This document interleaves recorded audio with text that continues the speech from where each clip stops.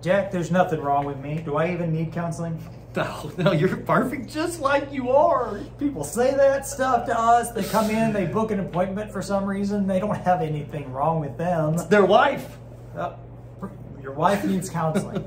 Well, you do. And it's self-serving for me to say so because I'm a counselor. So just ask those around you whether or not you need counseling.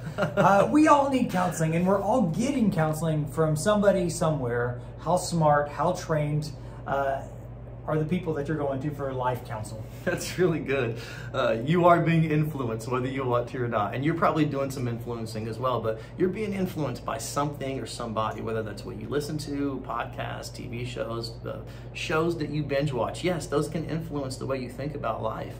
Your friends, all these other people, you are being influenced. And sometimes you might be influenced in a way that leads you down a path you don't really want to go down. We can influence you in the right way. That's what we're trained to do. There are two measures of a healthy person in the mental health world. One of them is insight. Do I know what's going on inside of me? Do I know, like, when I'm becoming angry, when I'm about to mess up, when I'm feeling insecure, when I'm full of anxiety? Do I have insight? Another one is awareness. Do I have awareness as to how I'm affecting those around me? And usually, Jack, if someone comes in and says there's nothing wrong with me, then I bet I can find an issue with insight or awareness if I go looking long enough. Yeah, absolutely. I mean, one of the first things I ask people is, what are you into counseling for? And you'd be surprised. Not very many people have a direct presenting problem. Well, here's the deal. I struggle with this. It always seems to be beating around the bush. I want to be happy. I want to be happy, or it's, my marriage isn't working. Well, why isn't your spouse here?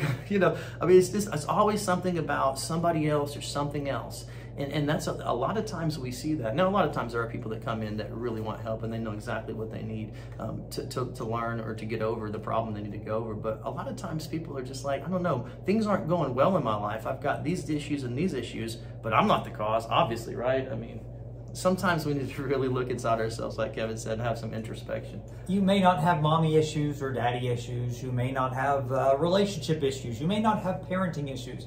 So ask yourself, am I as completely happy as I would like to be? Have I gone as far as I would like to go?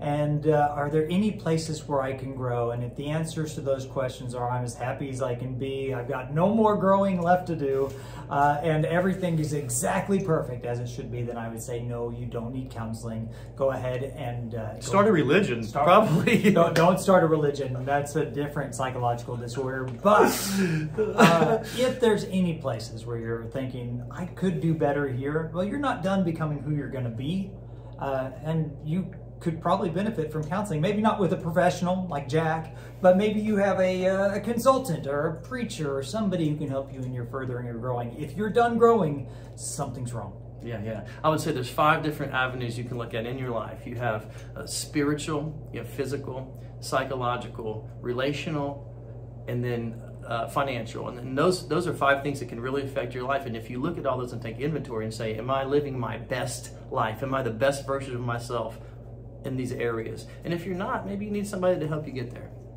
We can do that. Give us a call.